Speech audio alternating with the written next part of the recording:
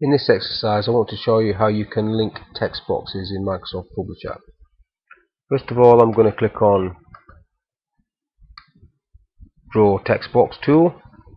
I'm going to format that so I can see it. I'm going to fill it in with a colour, and I'm then going to copy it using my control key while I drag and just drop that. So I've got 3 text boxes. Now what I want to do is click on the top one, and I want to link this. So I'm going back onto Text Box Tools, Format, and Create Link. Creating a link, get a small little cup of coffee, pour it into the second box, shows me I've got a link, and then from there pouring that one into the third box.